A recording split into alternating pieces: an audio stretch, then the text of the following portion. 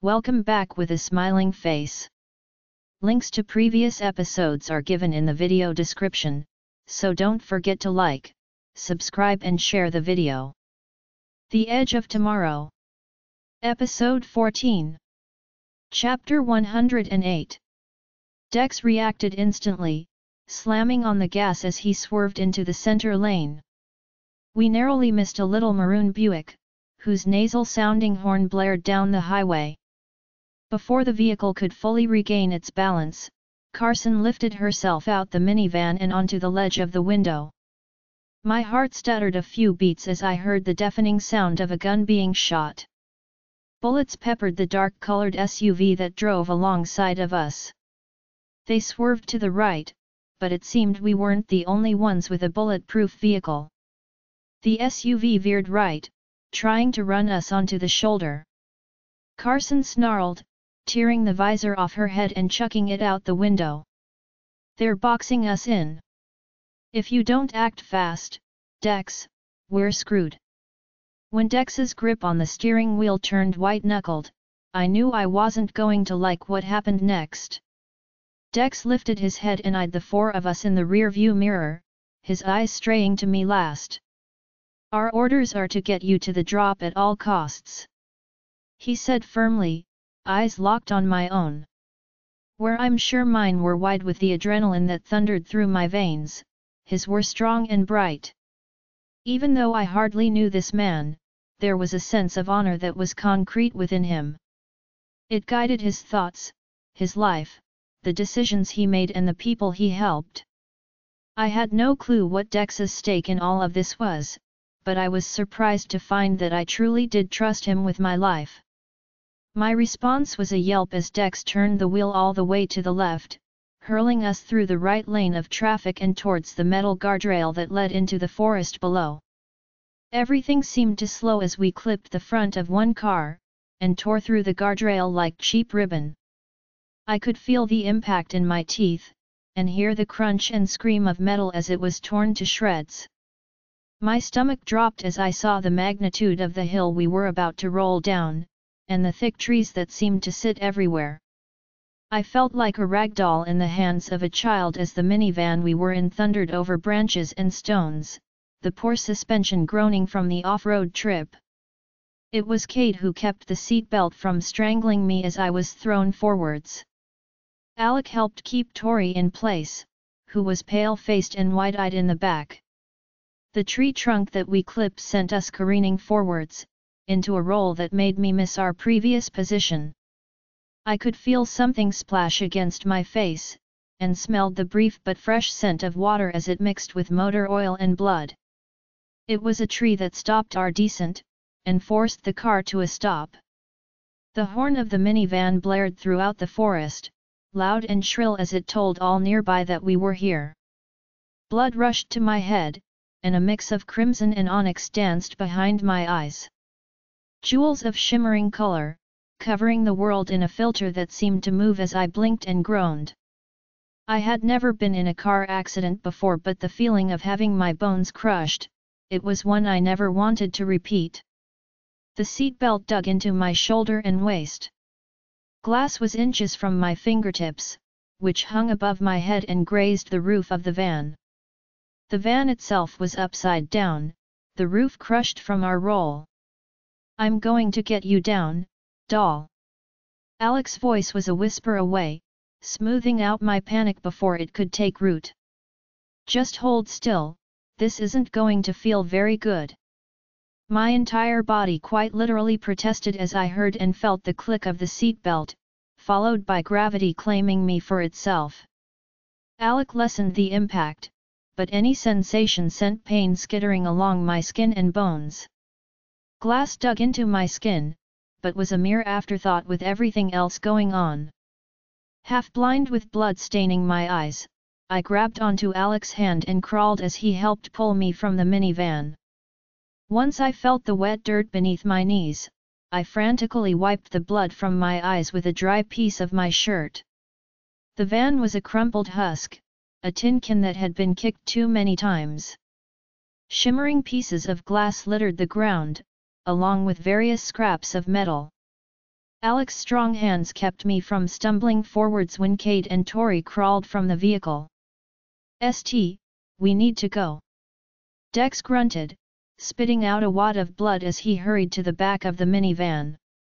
The back window was shattered from the roll, making it easy for him to reach in and grab 2 backpacks filled to the brim. I went a little wide-eyed when he wrenched open a duffel bag full of various firearms and types of silver ammunition. It was somewhat comforting to know that despite his usual jolly demeanor, his intimidating looks weren't just for show. He tossed one of the backpacks at Cade, and within seconds, was urging us to leave. "Wait," I stammered, stumbling to a halt when I saw the unconscious figure of Carson. I hadn't noticed her before, caught up in the adrenaline and pain. The seatbelt was the only thing that kept her from falling to the floor, but unlike the rest of us, she was unconscious. Blood fell in a thick stream from a wound in her head. "No, Claire!" Dex snarled, using a firm but gentle hand to urge me forwards. There it was, the purpose for his intimidating looks. I could see it in the way he towered over me, glowering as he urged me to move. Any sane person would have been frightened, but it wasn't anger Dex felt. His grief and pain made my legs weak, but the unbreakable sense of honor within him let me know that Dex would complete this mission, no matter what he had to leave behind. "Her legs are pinned, one is broken. She understands the cost." I had a split second, just one, to decide what I was going to do. There was no time for thought, so I acted. "Don't make me grab you, kid," Dex warned, his eyes narrowing. "Don't think about it." Cade snarled, and I took that as my chance to bolt.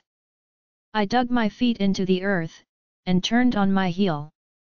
Dex hadn't been expecting me to run back to where Carson was, but the twins did. They had seen in my eyes the moment I made up my mind. I half thought they would grab at me, drag me back and fling me over their shoulder as we escaped, leaving Carson to be worse. Instead of making a grab for me, they ran ahead. Cade to the back of the van, and Alec to the passenger side. He kicked and tore at the door, finally getting the crumpled thing off after the scream of metal filled the air. Dex cursed and ran a hand over his face, smearing the blood on his head and cheek, before running to the twins' side. "You two, get over here and grab a gun." Dex snarled at Tori and I, kicking us into action. He shouted towards Alec and Cade, "There should be a crowbar somewhere in there." Every move of my muscles sent agony through my bones and ribcage. I had definitely broken a rib or two, perhaps even my collarbone. I could feel myself slowly knitting back together. Every thread of bone was like a stinging pain beneath the skin, very carefully making me whole again. Tori and I stumbled over to the back of the overturned minivan. Dex thrusted near-identical handguns into our arms and quickly pointed at the two most important parts. "Turn the safety off. Aim, shoot. And don't hesitate," he told the two of us, his words fast and charged with the weight of oncoming violence. "They won't send all they have yet, takes time to travel. The ones who were following us, they'll find us before we can get Carson out. Just so you know, kid. Anything happens to you, and it's my skin on the line. They wouldn't have killed her, would they?" I asked, rather than give in to the guilt that bubbled in my stomach. From the heaviness in Dex's eyes, he knew what I was implying. No, Marcus's men would not have killed Carson, not with how close she had been to me. Would he te her first? Or would he have the same wolf who looked into my head, look into hers? He would wring her for all the information she had, and only when she was no longer of use, would he finally dispose of her. From his emotions alone, I could tell that Dex and Carson weren't mates. There was a deep bond there, but it wasn't one that stemmed from romantic feelings. They were partners, friends in every sense of the word. There was an acceptance between them that was strange, as though they saw each other in their entirety, and embraced the darkness they saw within.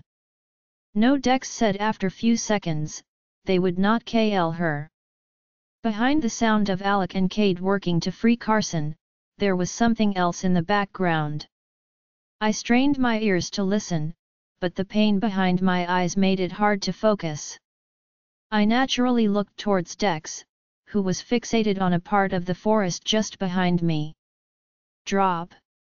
The word was thrown from his mouth with deadly accuracy, each letter only a fraction of a second long. The twins had told me about an alpha command weeks ago, and though I knew its power wouldn't work on me, I registered the meaning behind his urgency. A deafening blast rang out, followed by a second. At the same time a snarl ripped past my ear. 2 dull thuds sounded, followed by the sound of 2 wolves slumping to the ground. "You're an alpha!" I gaped up at him, trying not to look at the werewolf only a foot from where I sat. "You shouldn't have gone back for her, Claire." Dex shook his head, ignoring my question completely, his bushy eyebrows knitted together.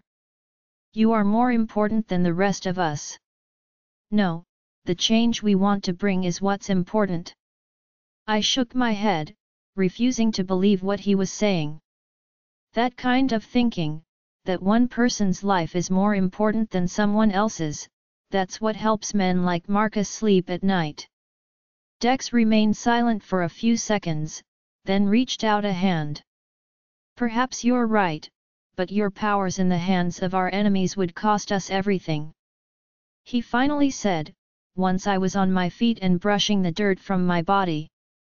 Another shot rang out through the forest, and I turned to stare wide-eyed at Tori. "What?" she shrugged, nudging the wolf with her foot. "Dad might be a doctor, but he has hobbies too. Plus, I actually have really good aim." "Good, hold on to that." Dex grunted, "Something tells me we're going to need it." I palmed the gun in my hands, feeling the cool metal that had slowly warmed to my clammy touch. I had yet to use the thing, and I desperately hoped I wouldn't need to. With Carson on Alec's shoulders, we trekked through the forest. I noticed Dex doing something with his hands as we walked, holding them palms up. "What are you doing?" I asked, eyeing his hands as he held them out. He cleared his throat a bit awkwardly and glanced down at me. "I'm covering our scents." "You're covering our scents?" I repeated, my light laughter out when I noticed how serious he was. How do you feel emotions, or the souls out of people?" he asked with a lifted eyebrow, turning his gaze back to the forest. "Magic, I suppose." I felt my jaw slip a bit further. "You're a white wolf." "One of many in my family." Dex nodded curtly, telling me I'd get nothing more out of him. An hour slowly turned into 3, each one racked with anxiety as every little sound brought on a wave of paranoia. Each snap of a branch was a wolf in waiting, ready to tear me away from my mates at all costs. I watched the descent of the sun as it dipped behind the trees, and felt fatigue settle in my bones. "I found a little cave system over here." Dex grunted, shoving back the hanging limbs of a plant. He glanced towards Carson, the concern he felt blank from his face. "Gonna have to set her leg if it's to heal properly. You 4 go on in there. I'm going to see if I can scatter our scents a bit further. Buy us a few hours. I can set her leg. Like I said, my dad's a doctor." Tori shrugged. "You got a first aid kit in one of those bags?" "Back compartment." Dex nodded, handing the bag to Tori. "Much appreciated." While I wasn't too excited to sleep in a damp cave, it was partially obscured from view thanks to a wall of moss and vine. It covered the rock like a blanket, leaving a small slit to pass through. I kneeled beside Tori and Carson, while Alec wandered through the cave with a flashlight in hand. His reasoning was to find another exit, just in case we needed to make a fast escape.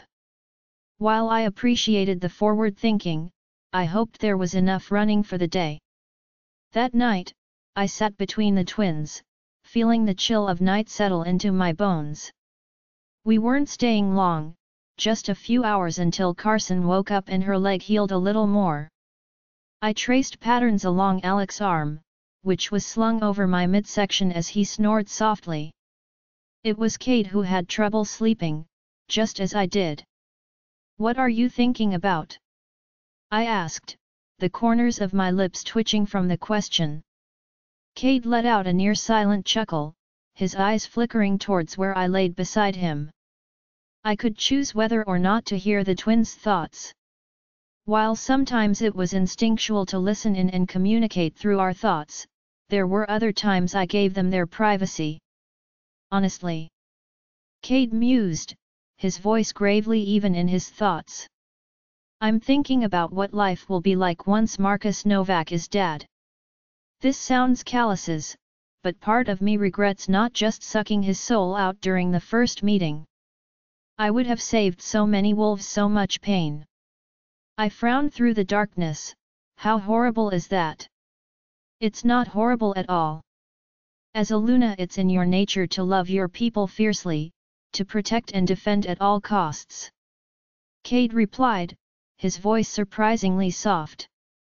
It was a rarity considering how abrasive he could be to everyone else. Normally I'd agree just killing someone and being through with it, but I don't think that would have helped in this case. If you had killed Marcus during any of the meetings, you'd only be confirming the negative rumors about you. That you're some kind of uncontrollable monster. I guess you're right. I chuckled softly, turning so that I could place my head on his shoulder.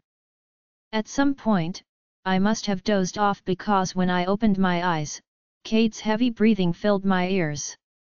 A trickle of emotions played at the edges of my mind, nearly out of range.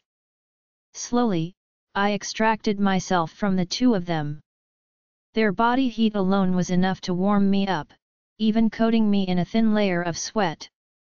The emotions I felt were anticipation, excitement, and even fear. They grew closer, stronger only to fade off into the distance. I knew that venturing off alone was the worst possible thing to do, but there was something propelling me forward. Just as I readied myself to step out of the cave, a hand wrapped around my wrist. A scream bubbled on my lips when I was spun around, into the hard embrace of Alec. A single eyebrow was lifted as he looked down on me, his eyes devoid of humor. "I feel emotions, a lot of them. I told him through our bond, I want to see who they're coming from." "And you planned on going off by yourself?" he asked, his eyebrow frozen in that upright position. I opened my mouth and glanced towards the mouth of the cave, only to snap it shut. He had a point, and he knew it very clearly from the heat rushing to my face. "Well, next time, wake one of us up so we can go with you," he warned, the command in his voice made something inside of me flutter. "We'll talk about you sneaking off without us later, when Cade is awake and we are no longer running for our lives." It was a good thing I hadn't snuck out from the cave, because a second later, Dex was already awake. His eyes snapped open as Tori sniffled in her sleep. Cade followed suit, and before long, we were all awake. The moon still reigned, even though a few hours had passed. Carson was the last to wake up, letting out a soft groan as her fingers found the swelling on her head. The gaping wound was healing nicely, thanks to the butterfly stitches given by Tori. Half of her face was still blue and purple from the bruising, but it was a step up from earlier. Even after a few hours, she couldn't place her full weight on her leg. Tori all but forbade it until we managed to get her to a pack doctor. "What was that about?" Dex asked, eyeing Alec and I as we stood close to the mouth of the cave. "I feel emotions coming from somewhere," I explained, leaving out the part where I had planned to go off on my own. My momentary lapse of common sense did not need to be broadcasted. There's at least 4 or 5, but they keep fading in and out. It's making it hard to get a read on them. Even though the emotions had piqued my curiosity, I was forced to let it go when we finally slipped from the cave 10 minutes later. Now that Carson was awake, and could walk with the help of the twins, we needed to be back on the move. It was easier, treading through the forest at night. The air was light and cool, chasing away the sweat that clung to my body and clothes. We walked for at least 2 hours, and I waited and watched as the distant emotions grew stronger. Dex somehow managed to catch on to the light scent of Marcus's men as they set up their camp in the forest. They were also trying their best to cover themselves, but Dex's abilities seemed to encompass all things smell-related. It was an odd gift, but actually very useful if you needed to sneak around without getting caught. We planned to veer out of the way, looping as far around them as we could. They couldn't detect our scents, not with Dex covering us, but they could hear us if we spoke. Our heartbeats and breath were deadened out by the nightlife within the forest, though I could hear the men's chortles and jokes from a mile away. It was a snide comment, something tossed into the conversation that caught my attention and made both Tori and I halt in our tracks. "Did you hear? Alpha's prodigal son has returned home." One of the men cackled, which led to a fit of raspy coughing. I cringed as he spat on the forest floor and continued in his grating voice. "Bet you that boy got the beating of his lifetime for helping her." The other men laughed in tandem, spewing vile nonsense as they egged each other on. I knew that both Dex and Carson wanted to continue forwards, but they were clueless as to the importance of what these men were saying. They had no clue Zane's role in all of this, nor the fact that we needed him to help tip the scales in this war. "He's rightfully suspicious of the ingrateful pup." Another cackled, followed by mumbles of agreement. "Don't matter, he's just a figurehead. Once the kid is old enough to take over, Alpha will never let go of control." The conversation strayed, and just as we were about to continue forwards, one of the men said something that made the others halt in their tracks. "Did you hear about the rumor swirling around?" he said to his group, his voice ending in a gruff laugh. "The one about the breeding." Gone was the jovial mood, the boasting and jokes that came with a bunch of smelly, drunk men. "Careful where you spew that st, Damarcus." One spat, snarling at the man who had spoken. "If his inner circle hears you even mentioned it, we're all dead. Each and every one of us. It's not going to get back to him, the whole pack's talking about it." He rasped, his voice deepening as he became defensive. "He's too busy looking for the leak to bother with us grunts. Don't want the people finding out what he's been doing with his little white wolf project." "Seth, what are you talking now?" One of the men tried to lighten the mood, but that opportunity had long passed. "To HL with you, it's not st," he snapped, wholeheartedly believing every word he spoke. "Alpha's been experimenting on the white wolves he keeps, the ones he says works for the pack. He's been making them have kids, mixing their powers until he comes up with something new. Word has it, a nursemaid spilled the truth last month. Said there were rooms full of screaming babies, and that some didn't even look human anymore." I could feel my blood and sweat run cold at his words, followed by rage so strong so consuming, I promptly blacked out. Chapter 109. When all of my senses were blocked, it was the emotions I felt. They were at their rawest, churning seas of rage and disgust, boiling lakes of hatred and desperation. Those festering, poisonous emotions bubbled beneath my skin, picking and scratching as they fought past my control. Floating in that darkness, with nothing but those carnal emotions guiding my thoughts, I couldn't remember why I was holding them back in the first place, why I shied away from what I could do. My powers weren't beautiful or inspiring, they were blunt and vicious. Unashamed of the destruction they could cause. No matter how dark my abilities were, there was this voice in the back of my head that told me only brutality would win this war, only rage would end Marcus Novak's life. As those last shreds of fear and shame left my mind, I unleashed the hailstorm of emotions on the guards that had invoked them. I wished more than anything I could give them the full scope of my anger, my desperation to help these wolves, but I could not. That kind of anger could split the world, could crack it wide open. That kind of anger was already reserved for someone special. I could see their faces in my mind, mixed in with those of Marcus's men. The white wolves, the men, women, and children that were used for their power. Lives deemed less than and tossed aside in the pursuit for more power. They begged for help, for someone with enough power and control to rival Marcus, to care enough to force change. I wasn't sure when I had begun feeding from the life forces of Marcus's men, but their strength washed over me in waves of electrifying energy. They sharpened my vision until everything seemed almost too clear, too saturated. My vision came back in pieces, flashes of images purely driven by this feral rage. It rippled over my skin, almost shimmering like heat waves as I darted through the brush and trees, right into the center of the men's camp. "Don't touch her!" Alex's snarl was a mere afterthought, background chatter as I flung myself at the men. "She has no control over what she's doing right now. It's better we stay out of her way and let her finish. We'll step in if need be." "Something tells me it won't be necessary," Cade murmured, and if I had been paying attention, I would have heard the awe in his voice. "Feel how enraged she is? They won't be able to lay a finger on her." There were 6 in total, 4 of which had been rolling around in agony the moment I sent those festering emotions loose. The 2 that had managed to remain on their feet, they were as rotten as Marcus was.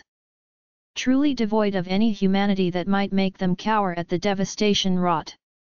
I charged at the 2 first, noting how any surprise only lasted a fraction of a second as it crossed their faces. Only to be replaced by cruel anticipation and excitement. The one on the left, lanky with thick ribbons of muscle along his arms and shoulders, pulled a pistol from his waistband. I could hear the click and see the flicker of metal as the moonlight caught its surface. Not only could I see the confidence brimming in his eyes, I could feel it. He was expecting me to hesitate, to cower as he pointed a gun between my eyes. Trusting my instincts was something I had done countless times as a human. It was what kept me from being harassed by Frank or manipulated by Melissa. Following it now was easier than ever. Even with the gun pointed at my head, I charged. I watched as the vein in his neck bulged, and his emotions shifted from confident to unsure. It was then that I ducked, just as an explosion of heat and gunpowder rang out. Despite it being so close to me, the sound had as much impact as an insufferable fly would. Before I could get my hands on the man that had nearly shot my head off, I felt the grimy touch of the second. His rough fingertips met the skin of my shoulder for mere seconds, and the revulsion that blasted through me seemed to have more of an impact than I thought. For whatever reason, my arms flew out at my sides. An instinctual movement that felt righter than anything else. The warmth and unbridled energy I had been stealing from the men, it rushed through me. It crackled and snapped, like lightning beneath my skin. I knew in that moment, I had a choice. I could let the energy out, let it escape into the world under my command. Or, I could snuff it out. There was no hesitation on my end, the weakness burned away by the truth of what Marcus was doing. The 2 men who had managed to withstand the vile emotions I sent their way were blasted back in opposite directions, swallowed by the darkness of the forest. I could hear branches snapping, some larger and louder than others as they both were shoved back through the forest. Only when they both landed, and the sounds of insects and animals returned, did I blink and back away from the damage. I felt Alec behind me before I turned to meet his eyes. He didn't bother pulling me into his arms, knowing that I currently felt like a live wire.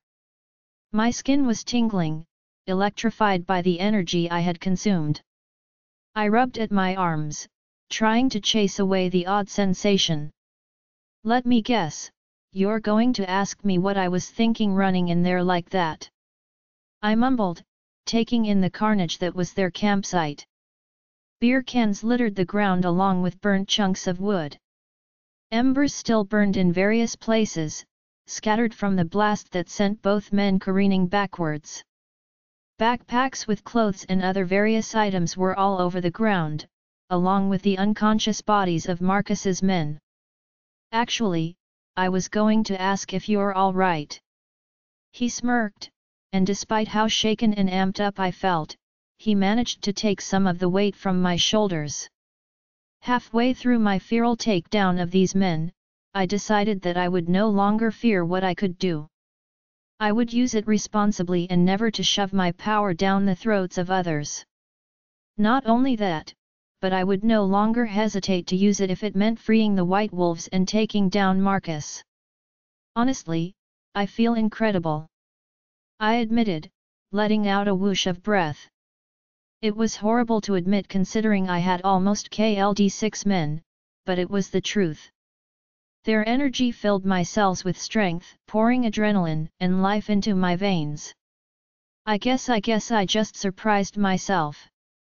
I stumbled into Alec as Cade and Dex emerged from the forest, followed by Carson and Tori. Tori propped Carson against a tree and brushed herself off.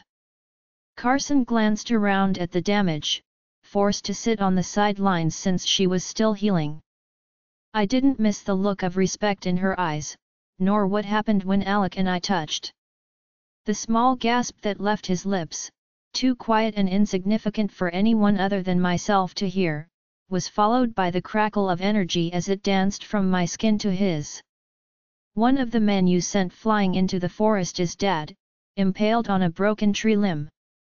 Dex huffed, and I swore there was just a hint of smugness to his voice. I couldn't blame the emotion considering there were so many others who had lost much more to Marcus. The rest are FK'd up, but they'll live. Didn't pick up any other scents nearby. This must have been the first batch of men sent out. Cade said to the 5 of us. Should be safe to head out now. You could have saved us a lot of time just doing that from the beginning, kid. Dex shook his head, not at all angry with how things had turned out. He ran a hand over his head and glanced around at the fallen men. When his eyes met mine, they weren't wary or afraid, but hopeful. There's not an army that wouldn't fall should you go up against them. Let's hope I can manage it on a larger scale. I cleared my throat, shifting uncomfortably under the attention. I didn't exactly have control over myself just now. You just need to figure out how to trigger it, which it seems you just did. Dex responded gruffly, now you gotta see how far you can extend it without hurting yourself. Something tells me with an ability like that, you wouldn't want to overuse it. Let's get out of here, I have to work harder to cover our scents now that we've been here so long. I trailed between the twins, beside Tori, who looked a bit worse for wear. Her clothes and hair were covered in dried mud, and I knew she'd need help brushing out those tangles. Even in the midst of my rage, I hadn't forgotten what the men said about Zane. I don't think I'd ever forget a word they had said. He finally decided to stand up to Marcus. I told Tori, keeping my voice low. The others could hear easily, but it at least gave us the illusion of privacy. I'm guessing something you said finally worked its way through his thick skull. He finally listens to me, and takes it as the go-ahead to run back to Marcus. Tori snorted, my comment breaking up some of the tension in her emotions. It's not like it changes anything, anyway. Even if he manages to survive all of this, he'll never accept me. I can't understand why, though. I sighed, unable to help myself as Tori's emotions flitted over me one by one. It seemed taking the energy from so many people amplified my other abilities. I couldn't ignore her emotions, or the toll they had on my own. I found myself frustrated for her, at my wits over a man who isn't even my mate. I've never been able to get a read on his emotions, or Marcus's. Do you think it's another white wolf blocking your powers? She asked curiously, but it was something I had already thought of before. I don't think so. I shook my head. I think it's because neither one actually feel much of anything. They have such a tight grip on their emotions, especially Marcus. Just recently, Zane's hold on his emotions cracked. You were the one who caused it, actually. Tori hesitated, wide-eyed as she stared ahead. I wondered if my gift truly gave me the upper hand, or if Tori truly was oblivious to how affected Zane was by her. It was me. She scoffed, pressing her lips tightly together. She was silent for a few moments, but I could feel her curiosity building just beneath her surprise. If I loosened his hold, does that mean you were able to get a read on him? I lifted an eyebrow at her, grinning as her lips widened into a genuine smile. I hadn't erased the worry or stress, but these moments of normalcy were all that kept us from losing ourselves to the violence and savagery of our world. You clearly annoyed him off more than anybody else. It doesn't take magic to see that. I chuckled, but continued. I wasn't able to get anything specific, but I can feel the bond between you two, and I know that it affects him. The more it pulls him towards you, the bigger he is. We walked unbothered for another 3 hours. On the second hour, buttery light began to pour through the trees. It brought warmth and the scent of sunlight and dew. At a seemingly random point in our hike, Dex stopped and lifted his nose to smell the air. The muscles on his chest contracted, and he nodded, satisfied with whatever he smelled. This is where we leave you for, he said with a firm nod, eyes strong and brighter than they had been. Wait, what? I stammered. I thought you two were supposed to escort us to the drop-off point. This is the drop-off point, kid. Dex chuckled, gesturing to the trees that surrounded us. Where you're going, you'll find you got some enemies in common. Security is tight there, so there's some rules you got to follow before being let in. What do we have to do? I asked, more than ready to press forwards. If I had to run headfirst into this to bring change, then so be it. Keep heading this way another half-mile. You'll exit the forest onto a paved road. This is the important part. Get on the road and stay there, don't move. Believe me, it won't take them long to come collect you. Dex nodded at the four of us, choosing to approach me.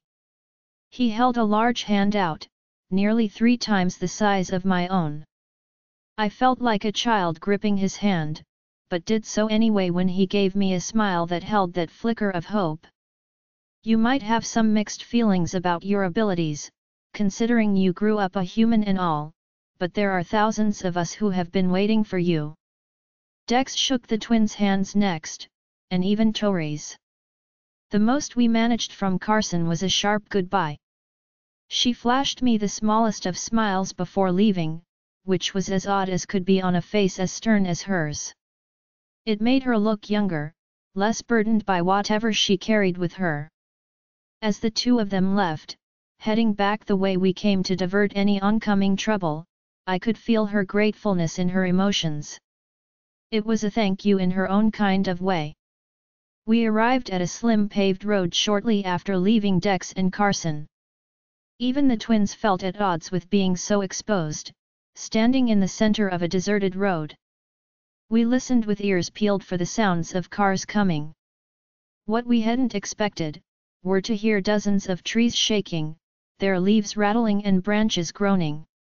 One by one, men and women dropped from the treetops. On all sides they continued to fall, until we were surrounded. Wait, I told the twins, just as I felt them ready to attack. Dozens of emotions rushed through me, each one tethered to the werewolves that stood around us. They were peaceful, happy, hopeful even.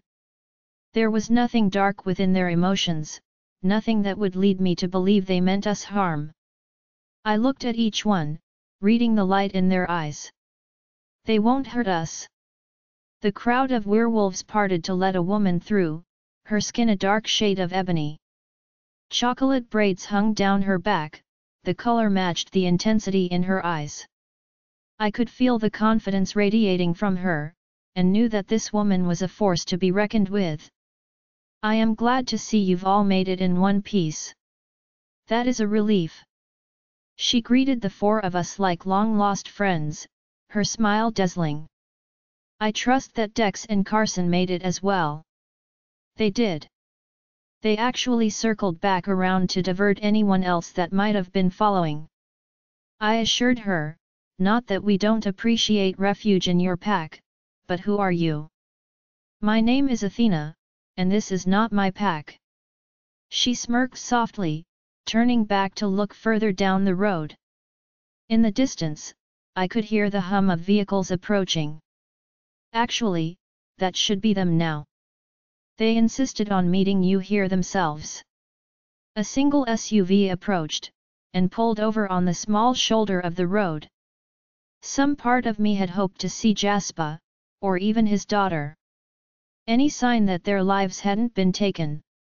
Nonetheless, I was equally surprised to see the golden hair of Alpha Isaiah and Luna Mara as they stepped out from the vehicle. Chapter 110. Tell me, what did you pick up from Athena? Mara asked, breaking the silence that I knew wouldn't last long. There were too many questions on our end, and both Isaiah and Mara could feel our rising curiosity. We were in the dark-colored SUV now, humming down the road we had once stood on as we neared Isaiah and Mara's pack. The faint scent of cherries and tobacco wafted from the front of the vehicle, where two dark-clothed guards sat. It was a bit of an awkward fit, with Tori sitting next to Mara and Isaiah, but I refused to let her take another vehicle. I was no stranger to how it feels when you lose both a mate and a best friend. It was something I wasn't willing to risk again, even if we were headed to safety. Tori didn't seem to mind, and actually liked Mara as much as I. My mind strayed to what Mara had asked of me. It was difficult, giving a loose interpretation of a person based on just a few seconds of information. At times, someone's emotions were a direct reflection of who they were as a person. Other times, it wasn't so simple. What no one seemed to realize is that emotions aren't just one-dimensional things. They're multifaceted, and mix with one another to form something new. Anger and hatred turn into this festering mix, a noxious gas that poisons the soul over time. Joy and fondness, no matter if it's platonic or romantic, form long-lasting connections that allows love to bloom in its wake. It was this joy and fondness that I felt coming from Mara as she asked about Athena, though it was platonic in this case. She's very confident, but not in a headstrong kind of way. It's more like she's seen the worst of this world, but she refuses to let it harden her. I answered truthfully. I had picked nothing else up, and didn't want to give her false information, so I quickly changed topics. You care about her a lot, I can feel it. She's family in your heart. Yes, she is.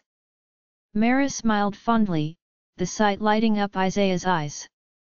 She became part of my family when she agreed to be my beta. Your beta? I asked, unable to contain my surprise. My eyes flickered to Alec and Cade, who sat on either side of me. I was squished between them, their hulking forms taking up nearly 90% of the space in the back. I narrowed my eyes and frowned. You two never told me I could have a beta. Truthfully, I never even thought of it. Alec admitted, giving Mara a polite smile. It's not something traditional packs do. Cade nodded, and I watched the obsidian in his eyes soften as he looked at me. His voice was gruff, but there was no mistaking the kindness that hid within them. If you want a beta, you can have a beta. No, it isn't something traditional packs do. Mara scowled, but I could feel the pride behind her words. I could feel Isaiah's amusement towards his mate's anger, and wondered if she had ranted about this topic to him more than once. Traditions keep us whole as a people, but the ones that inhibit the she-wolves of this world from moving forward, they ought to be abolished. Starting with keeping us from positions of power. We had been driving for nearly an hour, passing caps of pine and cedar trees. The thick scent of sap mixed with crisp mountain air. Even with the two guards up front, I tried to pretend that we weren't fugitives seeking shelter as we found our way back home. So, you both know Jaspa as well, then? I broke the silence, unable to stop the questions I had from bubbling on my L.P.S. Everyone knows Jaspa, he was a large part of the high table. Even if he feigned uselessness with his inactivity. That was perhaps the only thing that kept Marcus from truly suspecting him. Mara laughed, and while the sound was beautiful, it was both bitter and joyous. Yes, Claire. Jaspa has helped us a time or two, and we have returned the favor. An odd thought came to mind and I found myself speaking freely. Did those favors include helping some white wolves find refuge? I had my answer when surprise washed through both her and Isaiah, though their faces were schooled into identical masks of indifference. I understood the perfected looks of cluelessness, especially when Marcus held most of the power in this world. One visit from him, and you'd want to fortify your walls, protect your people.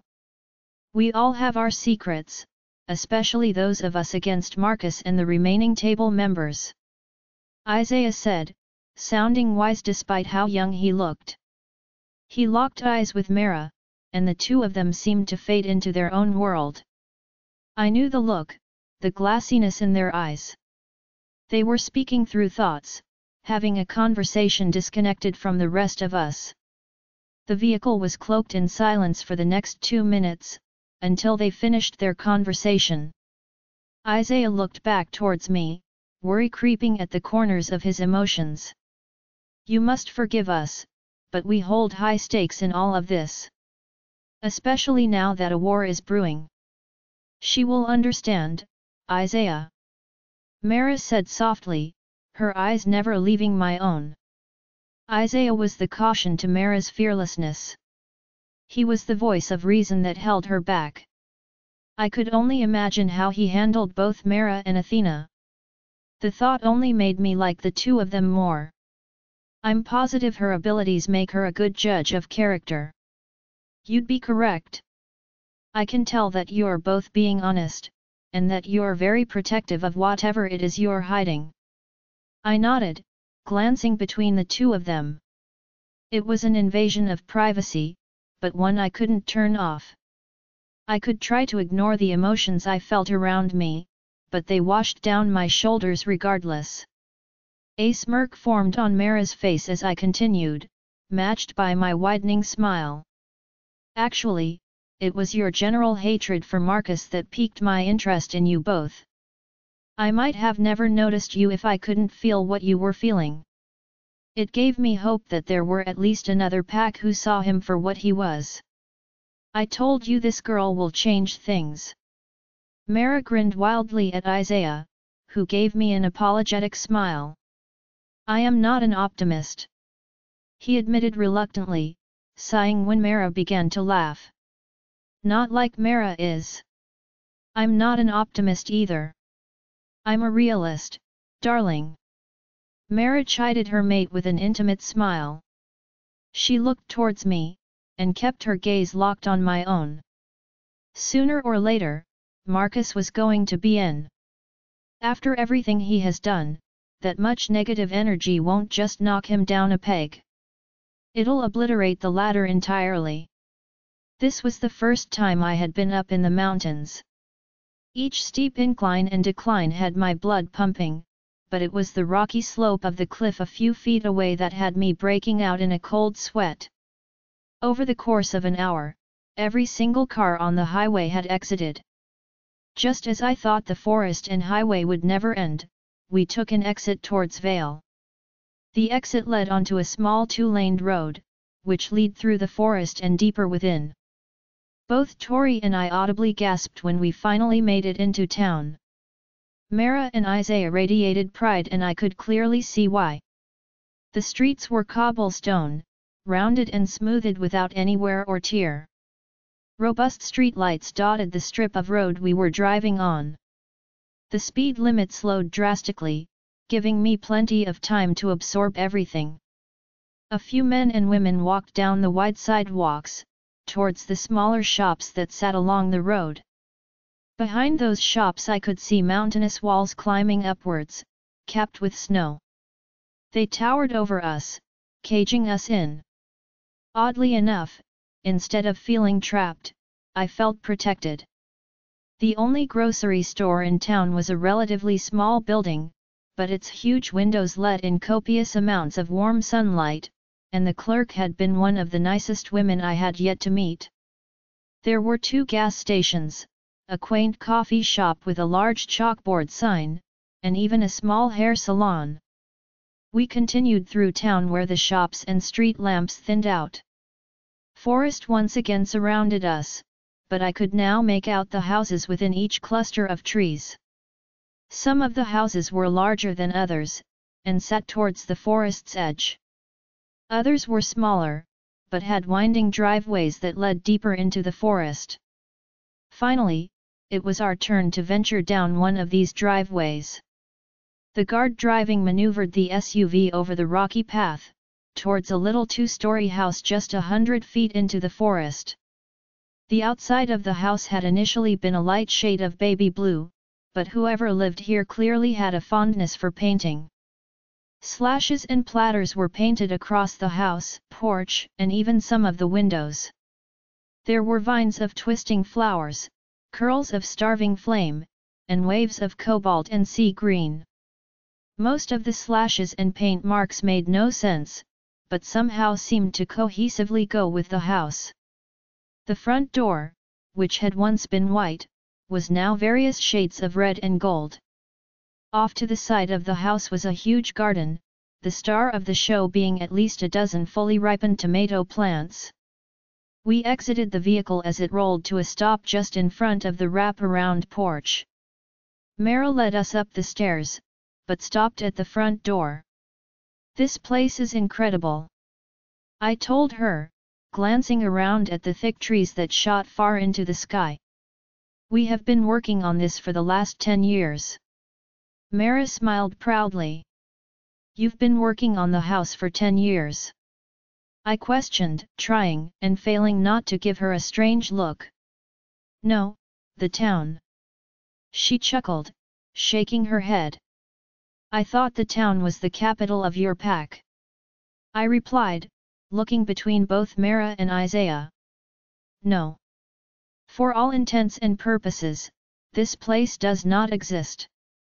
While you 4 are here, you do not exist either," Mara said with a proud smile, and though the way she said it was a bit ominous, it was exactly what we needed. "I am trusting you with this, not only because I hope it can win us this war, but because I would very much like to be friends in the future, Claire. And the same goes for you, Tori." Mara smiled softly, though I detected just a shred of nerves. Whatever she was protecting, it was very important. "I did not tell you the entire truth when we first met. Marcus did take my sister when she was 13, but it was Jasper Fox who helped get her back, 10 years later. It was a favor he owed me, one of my choosing. Rescuing Sabine, it nearly had him caught. He rescued your sister from Marcus, 10 years later. I couldn't keep from my words, not with the way Mara's heart ached and her throat burned from guilt and shame. She is not the same as she once was. Mara said softly, clutching the doorknob in her hand, pushing it open. A part of her has never come back from that place. The soft sound of singing trickled through the house, sounding towards the back. We found the source as we ventured into the living room, and stepped on the thick plastic sheets that lined the floors. Standing across the room, with her golden hair pulled up in a bun, was Sabine. Much thinner than Mara, Sabine had a wispier form. She was singing to herself, her eyes closed as she slashed and swiped with the paintbrush. She made broad strokes down the wall of the living room, mixing pinks with blues and greens with yellows, as she painted in a language only she understood. "Sabine, I told you I was bringing guests," Mara said softly, though Sabine still jumped at the sound. Pain passed through Mara as she recognized her sister's reaction. "I absolutely love what you've done with the walls. The blues and pinks are just stunning, like a sunset." She hid the emotion well, but I could feel the stab of sheer terror that wrapped itself around Sabine's neck the moment she had been startled. For that split second, she hadn't been rescued. She was still right where Marcus wanted her. Sabine turned to the four of us, her face slim and cerulean eyes unnaturally bright. They weren't quite looking at any of us, more like, past us. "One Luna has twins, and the other Luna has the cursed sun," she said in a dreamy voice, her pale lips opening and closing. I could feel Tori tense, and just when I thought Sabine might continue, she blinked with surprise. "Oh, would anyone care for some tea? It has butterfly pea flowers. They turn purple when you add lemon juice. How wonderful!" Chapter 111. Both Tori and I obliged, clearly wanting to hear more of what she might say. Things come to her at random, but do not press her too hard. Simple, straightforward questions. She becomes overwhelmed easily, and it takes hours to calm her down. Mara frowned, gazing ahead to where Sabine tiptoed into the kitchen, her movements smooth and silent. "Just as well, do not say Novak Sr.'s name. It triggers something in her, a vision or perhaps a memory. All I know, is it is horrible enough to cause her to harm herself. So, speaking his name around her is forbidden." "You're all right with us asking her some questions?" I asked, just a tad surprised, even with the boundaries she had set in place. I could feel how much Mara loved her sister, how devoted she was to seeing to her every whim. Sabine had been through so much in those 10 years, most of which I'm sure she couldn't talk about, and Mara was determined to make up for every second of it.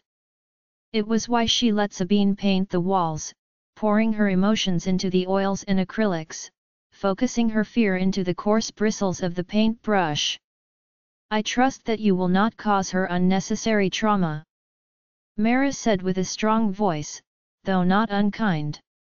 Her seafoam eyes flickered to where Sabine stood in the kitchen, standing over a pot of tea as her eyes once again went glossy. Within seconds, the vision had ended and Sabine resumed her humming. I cannot begin to imagine what she's seen, but any information she gives could provide us the upper hand. I never had a reason to drink tea before, but with the way Sabine made it, I'd have to look into some myself. Incredibly sweet and floral, with a fruity undertone. There was none of that bitterness and old leaf taste I had experienced at the restaurant as a server. Even the lemon juice, which in fact had turned the tea purple, was steeped in sweetness. We sat out back, where a screened-in patio jutted out from the house. Padded chairs with hand-painted cushions sat around a large glass-top table, which had thin vines and wispy pink flowers decorated along the top. There were still a few dried-up cups of paint sitting towards the outer edge. Outside of the patio and down 3 small steps were a grill, covered in multicolored handprints.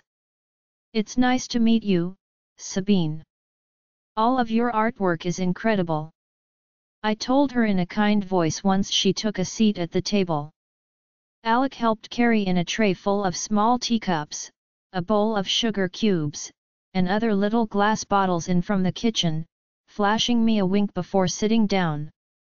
I knew very little about tea, but this seemed much more complicated than the simple sugar and water mixture we made at the restaurant.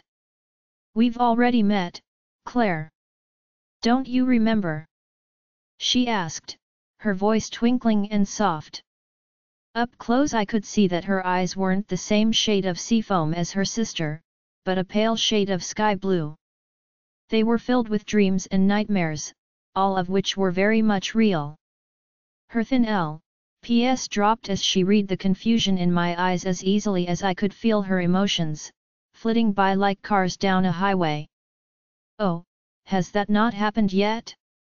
Or is it happening now? I apologize, I get so confused at times." "Don't apologize, my abilities can complicate things too sometimes." I shook my head, letting a genuine smile form on my face. I could feel her relax, and marveled at how strange her emotions felt. They seemed to come from nowhere, rushing through her as fast as those fragmented visions seemed to hit. "This is the first time any of us are meeting you." "Ah, this is the first time, then." She beamed, the wavy strands of her golden hair falling from the clip that held it in place. She looked so proud of herself, so joyful that I couldn't dare smother it. She plopped a few sugar cubes into her tea, and added a splash of cream before continuing. What she said next did nothing to dampen her mood, and everything to dampen my own. "Good, that's very good. That means you still have 1, 2, 3 days left." Mara stilled, her eyes flitting between Sabine and I, judging from the shock in her emotions. She had yet to hear Sabine utter a word about this upcoming deadline. "Sabine, what is happening in 3 days?" Mara asked softly, reaching out to squeeze her sister's hand. "The assassin and her hound will come. Then chaos will follow," she murmured, pulling her hand away from Mara's with downcast eyes. As quickly as they fogged over, it had vanished. She perked right up as her eyes cleared and smiled at all of us. "Any more tea? We need connections to someone who was in Zane's father's pack." I scowled, catching myself before his name slipped from my lips. "There has to be a way to find out who this assassin is, and her hound." Sabine was out back, painting the pavement patio that made up a quarter of the backyard. I could hear her humming trickling in through the back door, but still wouldn't risk saying his name. "Is there anyone else in town from his pack that might know who Sabine is speaking of?" Cade asked. The depth to his voice made him come off as a bit aggressive. He cleared his throat and smirked down at me, hearing the big bad monster I made him out to be in my thoughts. "Anyone we wouldn't harm by asking." Mara and Isaiah looked at one another, their eyes glazing over as their stream of thoughts meshed as one. After a minute or so, awareness fluttered back into their eyes. "There might be a few we could ask, but there's always a chance they won't respond well." Isaiah frowned. "They agreed to join our pack when they stayed, we gave them the choice." Mara nodded softly at her mate, placing a hand on his own. He let out a soft sigh, the short strands of his golden hair falling across his forehead. "We can ask this of them." Even though I hadn't noticed before, this quaint little town was full of warriors, most of which were stationed in the surrounding mountains and forest. It was hard to scent them at first, as the winds were harsh and the forest dense. Scents thinned out easily, carried off by distant winds. Those who weren't protecting the town or watching for any intruders were protecting the very house where Sabine stayed, where we all stayed for the time being. Isaiah slipped away to place a few phone calls to the houses in town that held previous members from Marcus's pack. Random couples and fractured families were placed in large cabins and homes together. From what Mara explained to Tori and I, things were comfortable here. There had even been a few mates discovered in the process. Isaiah came back nearly an hour later, his golden eyebrows knitted tightly together.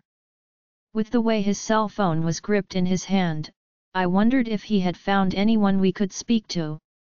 When his emotions registered within me, I found myself surprised. Small fractures of worry cracked at Isaiah's foundation, spreading until it split off into larger splinters. They buried themselves in my mind, my chest, and lungs. You found out who they are. I sucked in a sharp breath, feeling my own heart rate increase with his. Darling, what did you find out? Mara frowned, glancing between the two of us. She placed the palms of her hands on his face, down the light stubble that coated his tan skin. It's just rumors, stories told in his pack to frighten them all into submission. Isaiah replied, his voice notably stronger. With a small smile that spoke of gentle affection, he removed Mara's hands from her face and placed them against his lips. Once they were no longer touching, that shadow fell back over his eyes and the worry continued to creep in. There were 3 who were able to give me some insight, though the details change from person to person. The assassin is a white wolf, one with the ability to resist abilities. Another said she has the ability to steal abilities, but I find that improbable.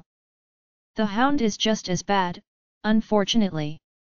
They're a tracker, one that doesn't miss. Once the hound has your scent, there's nowhere on earth you can hide. One went as far to say that the hound could sniff your body from out the bottom of the ocean. How wonderfully comforting! I said, my mouth dry and eyes wide. That can't be real, right?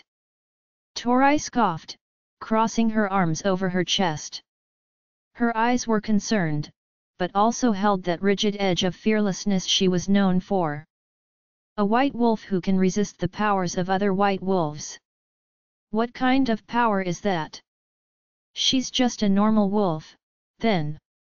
Assuming she's earned her name, I believe the semantics of her abilities comes in second place.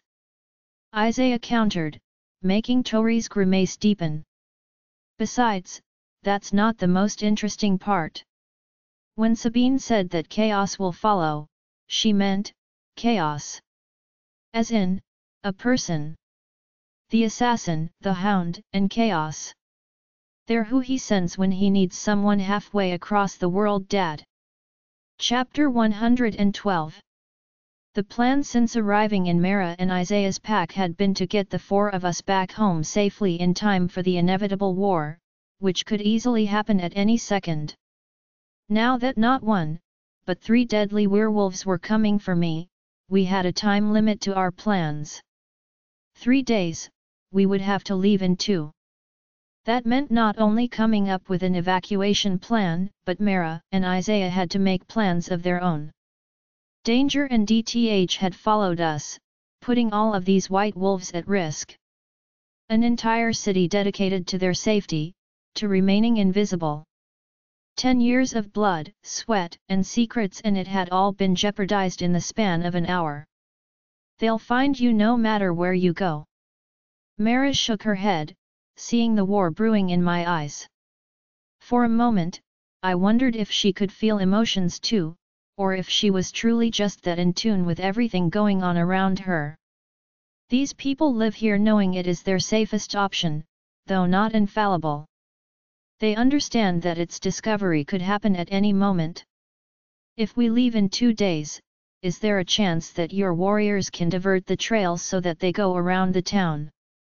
Alec asked, a million ideas running through his dark eyes. We could leave tomorrow, just as the sun sets. It is possible, but the most important part is ensuring you 4 make it back to your pack. Mara squared her shoulders and turned her eyes to me. Every single person in this town knows who you are, and they would all willingly sacrifice their lives if it meant getting you out. I understand that you do not want your life put before anyone else's, but you are the head of this movement. Packs that have remained quiet for decades are finally speaking up. They're finally stepping forward, and it's because of you. If you do, so does the courage that many of these packs are experiencing for the first time. You are hope to them, someone too strong to be controlled. How far things had come, from a mundane human to a hunted fugitive. Mara's words followed me, echoing in my ear as her, Tori, and I left the house. Sabine's humming sounded oddly as I descended the porch steps with a weight in my chest. We had no time to relax or reoperate. Isaiah and the twins were staying behind with Sabine, to figure out a plan on getting us out of here safely. Contacting anyone outside of town wasn't possible, not without risking exposure. Mara and Isaiah could mind link the rest of their pack members, no matter how many miles away. With Mara at the wheel, we drove into town and pulled into the parking lot of a modest-looking building.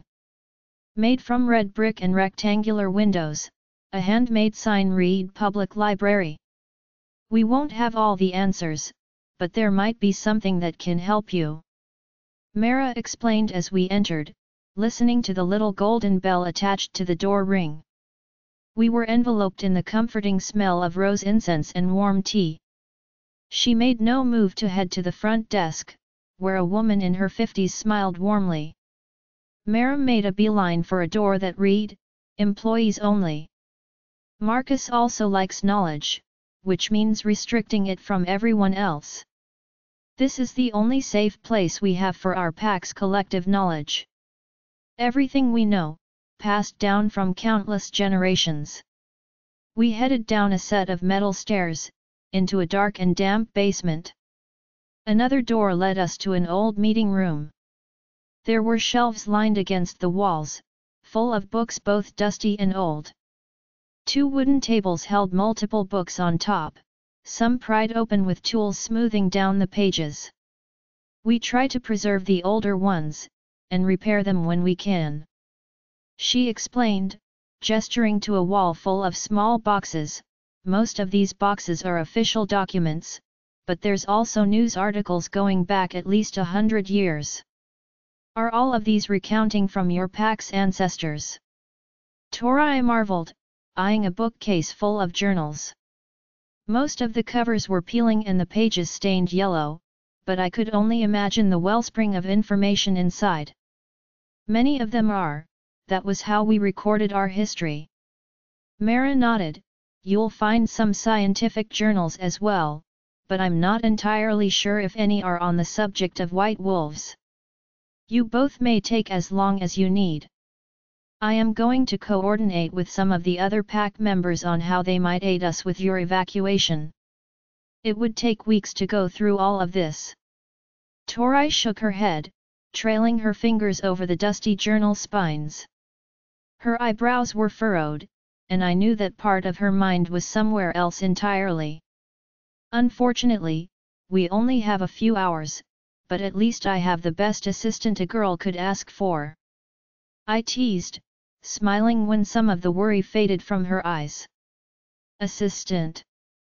She scoffed, precariously pulling a few journals from their shelves before setting them down on the nearest table. Her flaming hair bounced as she plopped down, gingerly lifting the cover with her fingernail. Now that I know Lunas can have a beta, I think I'd like to request a raise. It was my turn to be surprised, completely caught off guard. I mean, I had thought the same thing, but I knew how rocky things were between her and Zane. If there was ever that chance that they could be together, I could never hold her back from that. For a moment, I wondered if Tori had temporarily taken my abilities, because she read the look in my eye for exactly what it was. I know, I think the same thing sometimes. She hummed softly, glancing down at the journal in front of her. What ifs and all of that? It just hurts more to think that way, to plan some kind of future with him when he clearly doesn't want me there. I can't put my life on pause for him, and if that means never becoming a Luna, well, there's a lot of good I can do as my best friend's beta. Don't you think? I think that was well said. I mused, unable to help the smile that overtook my face. I grabbed a few journals as well, crinkling my nose when the scent of dust and cracked leather fluttered into the air. Besides, he doesn't dictate whether or not you're a Luna. You might have the official title as a beta, but you'll always be more than that. So does that mean I got the job? She smirked, wiggling her eyebrows in a much more Tori-like fashion. Well, I'm not sure yet. I shrugged, tapping my chin. There's a lot I'm going to need from you. References, a test, past employers. I'm pretty sure none of those things matter now that we're fugitives. She smirked, emerald-colored eyes warm and light for a change. We laughed and joked for the next few minutes, stealing back some normalcy from the man who had threw both of our lives through the blender. Through the bleary-eyed chuckles, we could almost forget where we were, even with the scent of old books lodged in our heads. We got to work right after, wiping trading laughter for quickly exchanged comments on what we were reading. The clock in here had long expired, and ticked away even though the hands never once moved. I knew time was creeping by as my eyes began to dry and the small spot between my eyebrows arched. There were so many white wolves back then, with so many different powers. Tori said softly, both amazed and horrified. There still are white wolves, just as many. I said what we both knew, they're just not free. I swapped between musty journals and brittle-feeling newspaper clippings about pack politics and even a few murders. Things were a lot different when white wolves roamed freely, lived freely within their packs. As there always is in life, there were white wolves who craved destruction and violence.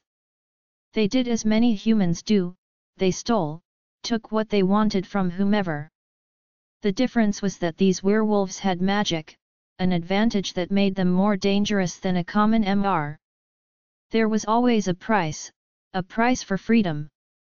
This was that price, that the white wolves let out into the world wouldn't all be peaceful. I knew that this was the first thing I would do once stepping into power. I would make sure that we survived, that our kind truly began to flourish, and that those who wanted to hurt the innocent were removed from the equation. I trusted that my absolute lack of experience would be mitigated by the knowledge of my mates and family. I trailed my eyes over what felt like the 100th journal. The tiny black script made my eyes ache, and felt like agony as I arced and curved over their PS and QS. It was a single phrase that caught my eye, one I had almost missed. I saw her with my own eyes. Lady Anne healed the blacksmith's boy. The village crone had fixed his broken and brittle body after a fall from a great tree. A scream of fright was not foreign, especially one from a child. The plague and dysentery *dr villages, devoured our young and rotted them before our eyes. We felt the loss less than the mortals, though still as deep when our devout were among those diseased. Initially, I had planned to turn around and walk in the opposite direction as the ill child.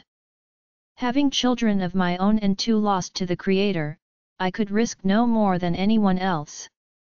Lady Anne held no home, no devout bonded to her soul. Long had the village been waiting for her DTH, waiting for disease to claim her. Lady Anne was among the seldom few who had not felt its cold touch. Not one knew her health was a curse from the Creator. I knew it as I turned, as I watched Lady Anne approach the boy's broken body. Cartilage and flesh, bone and sinew. A canvas highlighted by the boy's melancholy song, which now was nothing more than a whimper.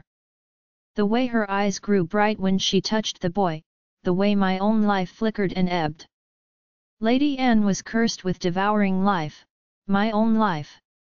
It was that very life she was then giving to the blacksmith's boy. My breath fueled his heart, the blood in my veins knitting the wounds on his skin. I blacked out shortly after, hearing nothing but the rush of blood in my ears. I had not seen Lady Anne since that day, but have long watched the boy grow into manhood, free of illness and plague. I'm not sure how this helps us, but I think I've found something about my abilities. I frowned, glancing up at Tori. Her hair was a tangled mess from how many times she ran her fingers through it, meshing the curls together. It's kind of discouraging. Tori had just enough time to skim the delicate handwriting before the door was wrenched open and Mara came through. The sharp edge to her worry had me standing from my seat, grabbing Tori's hand to follow her without a single word. "Something's wrong with Sabine," she said through clenched teeth as we sped through the center of town. There weren't many cars out, as the sun had already begun to set. It was easy enough for her to weave in between traffic as we coasted forwards. "She has episodes, which is understandable considering everything she's been through. Sometimes they are worse than others, when visions flood her too fast for her to process." We swung into the driveway, kicking up dirt and gravel as we clambered from the SUV. A quick patter of feet on the porch and we were all inside. Admittedly, Sabine's episode wasn't what I had expected. It was quiet in the house, eerily so. It was when we came upstairs that we understood what was going on. Alec and Cade both leaned against the wall outside of what looked to be Sabine's bedroom. Both pulled me into their embrace, but quickly let me go as I noticed what was going on. A door of pure white painted in splashes of pink and swipes of neon green. The door was open, showing Sabine and Isaiah inside. Isaiah stood off to the side, pleading with his eyes while gently speaking to Sabine. "What happened to her?" Mara asked fiercely, following Isaiah from the hall. "She has never acted like this, even when you slipped up and said his name." Sabine made no move to show that she had heard Mara. She stood in her room, coated in dark-colored paint as she furiously splashed and swiped away at the walls. Colorful art was covered in splotches of black and blue, walls of pure crimson. Her movements were twitchy, her eyes wide and glossed over as she swiped and slashed. "Is she having visions?" I asked Mara, stepping into the bedroom to get a closer look. Her eyes were clouded, pools of blue that seemed just a tad too hazy. There was some awareness there, but not much. As for her emotions, they were a whirlpool. Fear, disbelief, outrage. A festering mess of negative emotions that rushed by her all at once. I stumbled back, feeling my head pound and my vision blur as all of those emotions passed through me. Delicate sparks trickled up my wrists and arms as I felt the touch of both Alec and Cade. "You all right, doll?" His words were tinged with worry, whispered down to my ear. "It's her emotions." I shuddered, stepping back into both of their warm embraces. Alec with his spicy scent, and Cade with his rich one.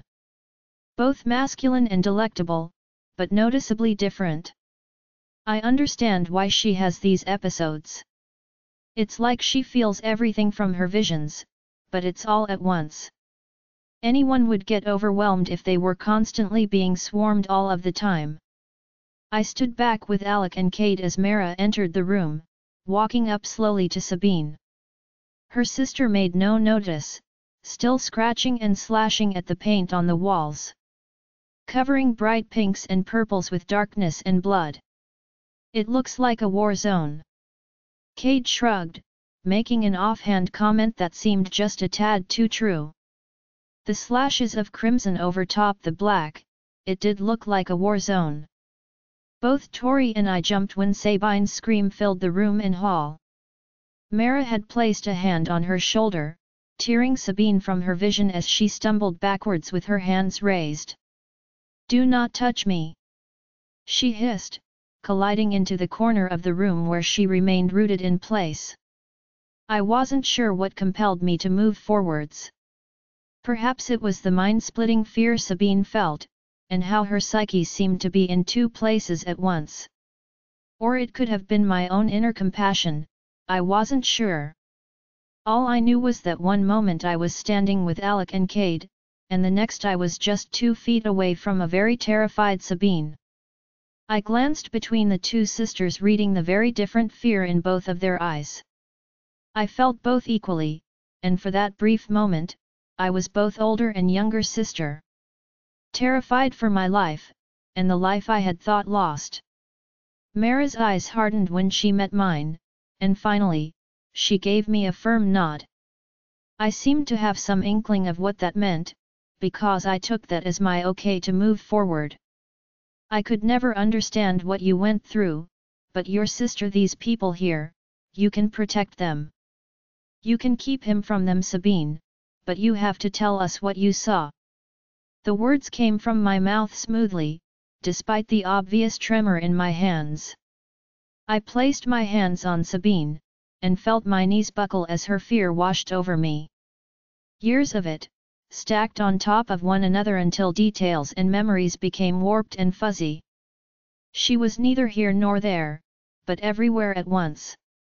Trapped beneath Marcus's thumb, a child thrown into a cell, an adult finally freed, a sister after so long of being alone. Surrounded by real people, flesh and blood instead of that of her visions. The text about Lady Anne briefly ran through my head, and I wonder if it was that or past theories that forced my next actions. Much like feeding from someone's soul, this held that similar connection. Only this time, instead of pulling and tearing with vicious claws and sharpened teeth, I was giving. Claws and teeth retracted, nothing but flesh and smooth skin. Energy passed through me in a flood of warmth, resonating in my chest as it thrummed down my arms and into Sabine. She was no longer screaming, her eyes frozen but not clouded. Slowly, she blinked a few times. Her eyes darted around the room, at the painted walls and canopied bed, at her sister who she looked at for the longest. Finally, her eyes traveled back around to me. They found out you knew they were coming. Plans have changed, the 3 will be here in 1 hour, and he'll be here in 5. Her voice wasn't weak nor were her words whispered. They were spoken with clarity, and not that dreamy tone she had been using when we first met. What did you do to me? I couldn't tell the difference between what I was seeing, what was real. I can separate them now, the visions and memories. You're her, you have to be. The girl with eyes of earth and water. A spasm of panic settled in my chest at what I might have done to her, that it may wear off, but when I saw the blossoming joy and fear on Mara's face, I couldn't bring myself to fracture that. I think I am. I replied, my voice just a tad pained. I stumbled backwards as I let go, wondering how much energy I had given Sabine. There was something nagging at the back of my mind, something I had to ask her. How did he know that we found out? I thought he didn't know you were here. Sabine was silent for so long that I wondered if she might not answer the question, or if she'd sink back into her trauma and the memories and visions that once flooded her. My daughter knows. She finally whispered, a shaky hand coming up to cover her mouth. She works for him. Alec caught me as I stumbled back, his hands gripping my hips as he all but kept me standing. Cade frowned and closed in as well, but it was Mara who first spoke up. I have heard the whispers, but I prayed they weren't true.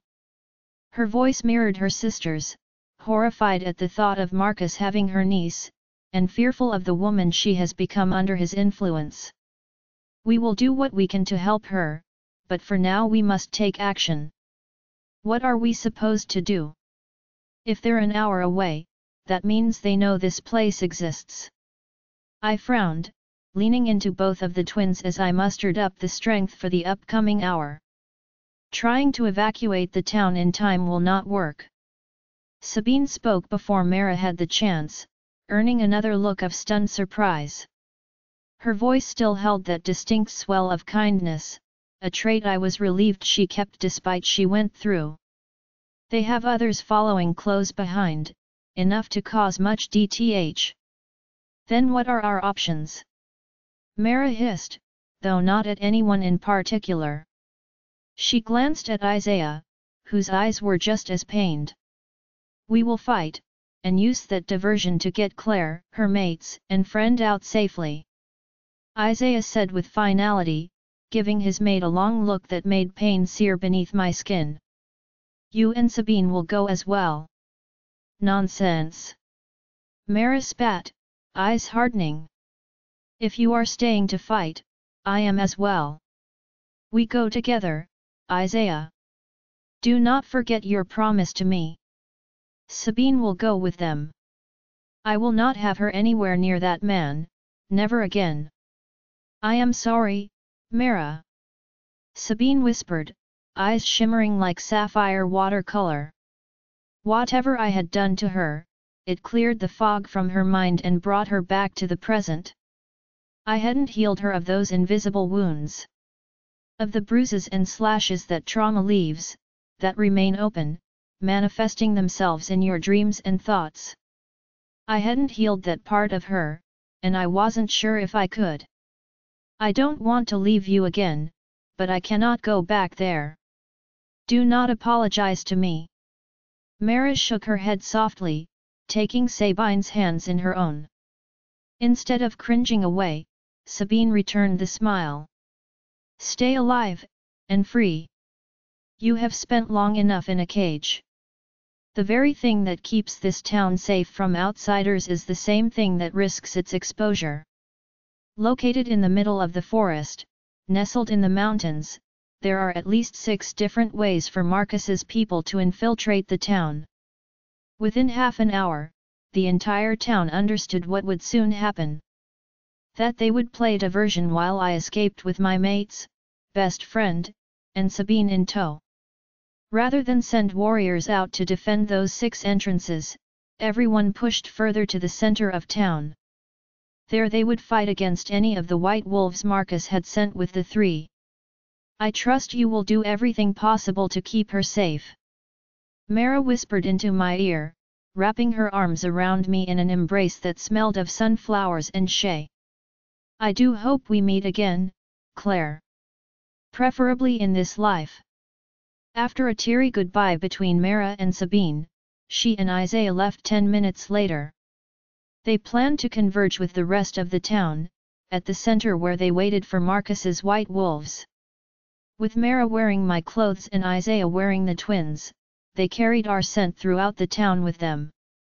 There would be backup coming in around an hour or 2 from now, from the nearby cities within Isaiah's territory. Marcus now knew that without a doubt, Mara and Isaiah were involved in the resistance. From this point forwards, war would be declared on their pack as well. Should I fail and Marcus win, there would no longer be a place for them in the world. Right on the hour mark, warning bells sounded throughout the entire town, echoing down deserted streets and back roads. Long and monotonous, they were the exact opposite sound of what my heart was making. 2 conflicting beats that both carried the same amount of foreboding. We waited 10 minutes before slipping out the back door, keeping behind houses but out of the forest as we progressed further from town. If I listened hard, I swore I could hear the sound of snarling as white wolves fought one another to the DTH. Each of us had showered before leaving, changing into clothes that didn't carry our scent. It was a bit more difficult for Sabine, who had lived in the house long enough for her scent to reach just about everything. I knew something was wrong when we were half an hour away from town. Sabine had stopped in her tracks, her eyes going foggy for just a few short seconds. She blinked a few times and looked around, fear creeping and growing with every second. What? I asked, taking her hand even though she hardly knew me. I couldn't help but feel she might have known me fairly well, considering she's been seeing visions of me since she was a child. What is it? What did you see? I shouldn't have come with you. Her voice was feather soft, broken and fractured. That flicker of hope had burned out before it had the chance to become anything more than a small ember. A crack sounded in the forest, making Cade whip around. "They've found us because of me." The first thing I smelled was body odor, masculine and thick with sweat. It was overbearing, and I understood why when a towering figure emerged from the forest. He was easily 6 foot tall, though in the muscle department.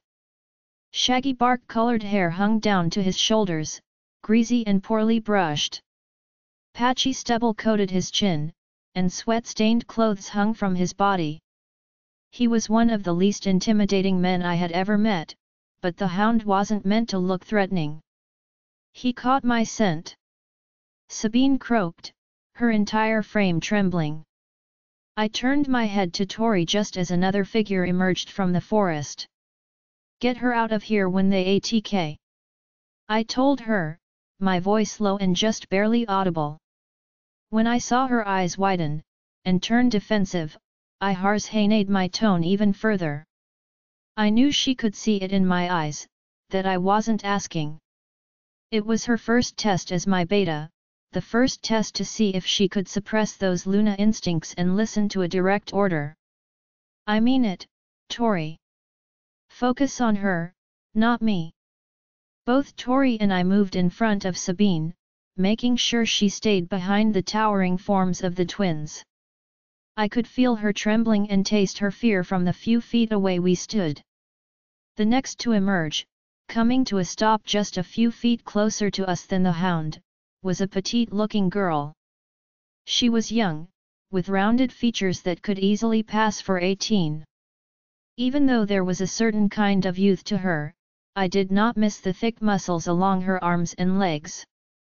The last to step out was Chaos, who would have easily been one of the most beautiful men I had ever seen, if it weren't for the sinister light to his eyes. It had nothing to do with the fact that they were a rich shade of crimson, which stood out brightly from his onyx hair. It was the glint of satisfaction in them when he noticed I wasn't alone, that there would be others to take out before grabbing me. A washed-out band t-shirt and some torn jeans completed the look, though there was nothing salvageable within this man. A sociopath through and through. Just as Sabine had said, the assassin and hound had finally come, and chaos followed. Chapter 113.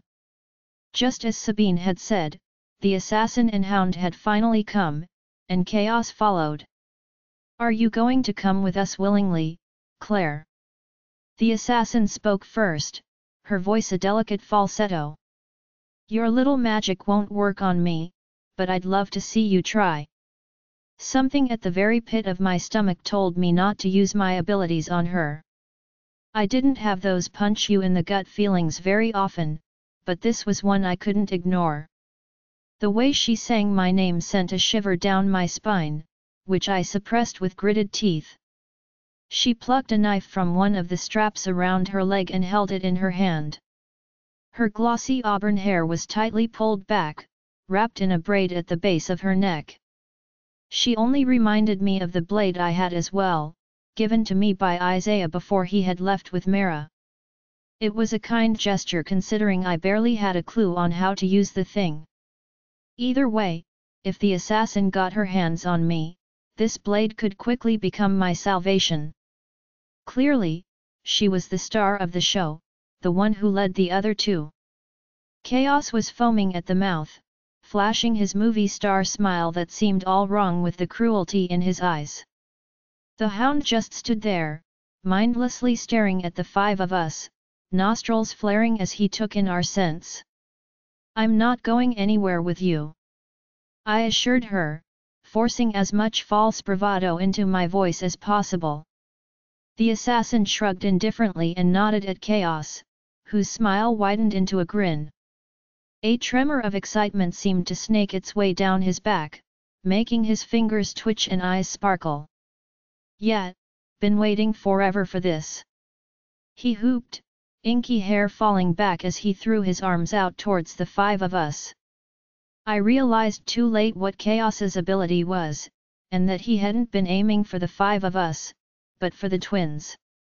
The twins' obsidian eyes brightened, turning a rich shade of crimson that mirrored chaos's. Enveloped me when I realized that while I could still feel the mate bond, I no longer had access to their stream of thought. Awareness was leached from their sight, leaving room for nothing but chaos. Alec and Cade turned towards one another, snarling and tensing up. I acted without thinking the moment I saw Cade's hand shifting into that of a wolf, nails elongating into curved claws. I lunged forwards, though not towards the twins, and not physically. I lashed out with my abilities, desperately trying to sink my hooks into chaos and pull with everything I had. Just as I felt myself make contact, and form that connection, the assassin sliced through them with cold hot steel. She leaped forward with incredible swiftness, with the hound tailing her. Her muscular form still moved incredibly fast, making me scramble into action. Chaos was engrossed with the twins, using them like a child would battle with two action figures. Cade lunged at Alec, slashing his elongated nails across the soft flesh of his face. I snarled in sync with Alec, who was already shifting before my eyes. I needed to do something, and fast. Another minute and I'd be lucky if I had one mate standing. I wanted to glance at Tori and Sabine, who were both just as exposed as I, but I couldn't risk placing attention on them. Instead, I did what any completely sane werewolf would do and ran. I veered left into the forest, knowing I wouldn't make it very long or far. The goal wasn't to escape, but to get them away from the twins, Tori and Sabine. It was the exact opposite of what everyone had been telling me, that I was more important than everyone else, that I had to stay alive and away from Marcus at all costs. My chest was racked with pain, because at the end of the day, I couldn't sit by and let the people I cared for me. So here I was, running into the arms of the enemy. Even as I heard the assassin's snicker at my back, I couldn't bring myself to regret doing everything humanly possible to save my mates. If there was one thing I promised myself, it was that now I needed to be strong. Claire, weak human daughter of Melissa, was skin shed from my shoulders. There was room for nothing else, no one else, except for Luna Claire. I was knocked to the ground, shoved into the dirt just half a minute in. The taste of it filled my mouth, followed by a disgusting grainy texture that crunched beneath my teeth. The gentle scent of gardenias and rose petals filled my nose, and I met the not-so-gentle eyes of the assassin. They were a deep, chocolate shade of brown that held rich undertones of caramel. Even though I lacked the fighting skills of your typical Luna, I still had the reflexes. I wrapped a hand around the leather-bound hilt of the silver blade currently hidden within my belt loop. I had no doubt the assassin had earned her name by writ of blood, but she had made the same mistake everyone makes when they become the best at their trade. She became complacent, she underestimated me. I'm positive she was told everything about me, that my abilities were the most dangerous aspect of my personality. I had no formal training, no lifetime at being raised a werewolf, but I now had a network of people dedicated to train me, to keep me alive. I wasn't sure where I had found the sudden bout of brutality, or whether it had always lived within me, but I tore the blade from my belt and jammed it into the first thing I could think of, her chocolate-colored eye. The heart would have been the obvious choice, the easiest when it came to securing a KL. Alec taught me that going for the obvious KL wasn't what you should do against a more skilled opponent. Surprise them, use your inexperience against them. She hadn't been expecting me, much less something like her eye. Such a vital part, especially in her profession. Metallic warmth splashed against my face, mixing with the dirt granules in my mouth, and the assassin's furious howls grated my ears. Instead of panicking and turning her attention to her gaping wound, she tore the knife from her eye and frantically ripped her gloves off. I could still hear the sizzle from her flesh as the silver knife burned her skin, destroying any chances at healing her wound. Her hands touched my skin before I had the chance to get away, and it was then I fully understood what her abilities were.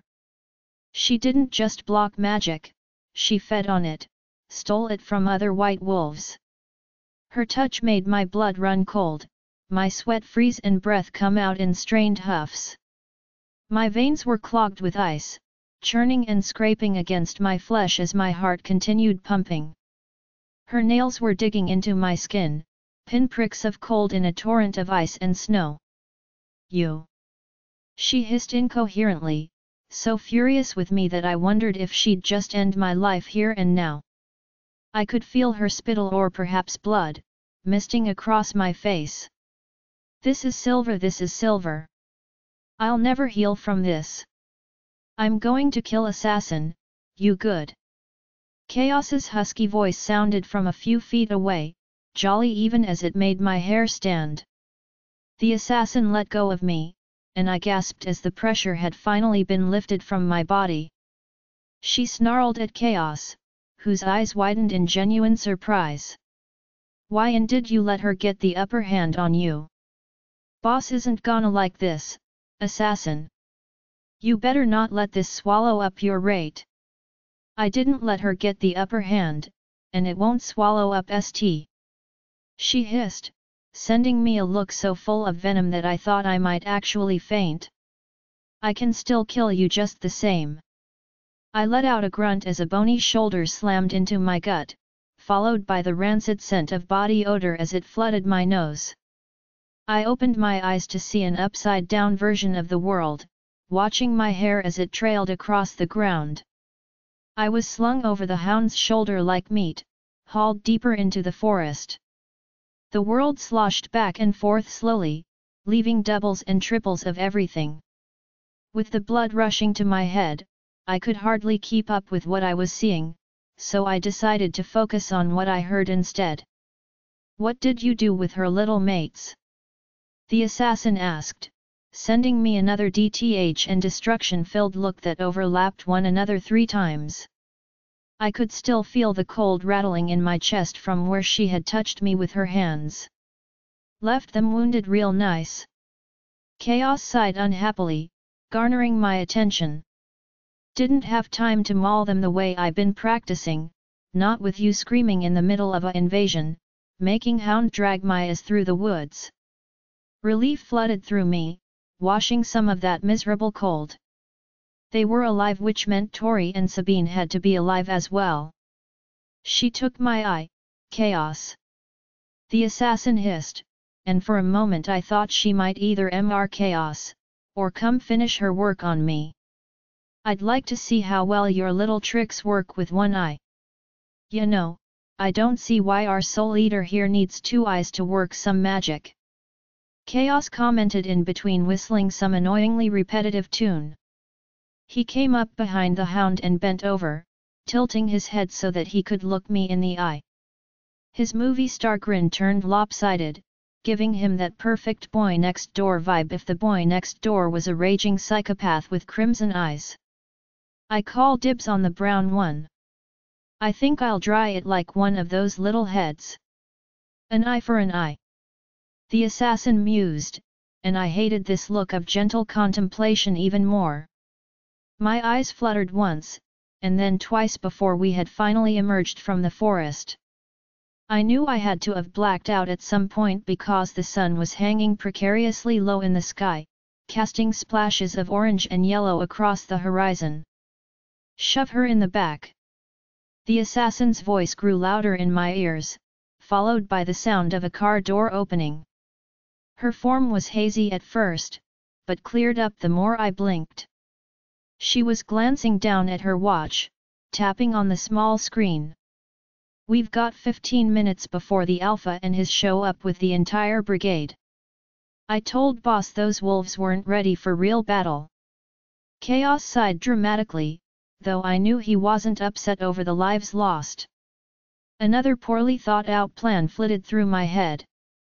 15 minutes if I could stall them for that long, then Mara and Isaiah would show up. That had to be who they were talking about. I groaned softly when I was tossed onto a cold leather seat, but quickly turned over and pushed myself into a sitting position. I had limited time, and scoured the floor of the van for anything. There were splotches of paint, and what I hoped wasn't blood, along with plenty of dirt and little bits of trash. My fingers ached when I felt a slightly bent nail beneath them. It was one of those large construction nails. Judging from the way my fingers stung, there had to be some percentage of silver within the material. It was stuck under a small piece of plastic, protruding from the floor. Within seconds, the hound slid into the front seat and the assassin into the passenger. I wrapped my hand around the nail tightly, trying not to look completely frazzled. My heartbeat could be heard throughout the van, but the fast-paced pattering wasn't anything out of the ordinary. My stomach clenched as the back door opened, just a few feet away from where I sat. Every muscle in my body tensed, coiled, and ready. Even my wolf, whose words of encouragement were all that kept me going, waited with held breath. Chaos opened the door to the van, and when he was halfway through, I launched myself at him. Join our Facebook and WhatsApp group for more updates, link is given in description. Rest audiobook will be continued in next episode.